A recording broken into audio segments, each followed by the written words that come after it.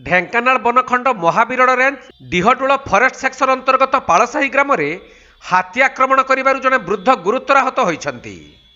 गुरुतर आहत जनक होउछंती ग्रामर सुदर्शन सामल।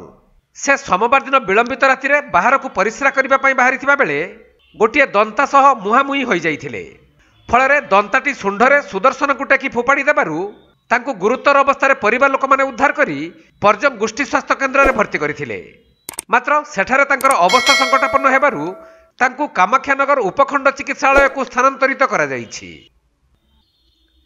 ढेंकानाल जिला Kamakhyanagar Ramesh Chandra Sahu report, Konark live.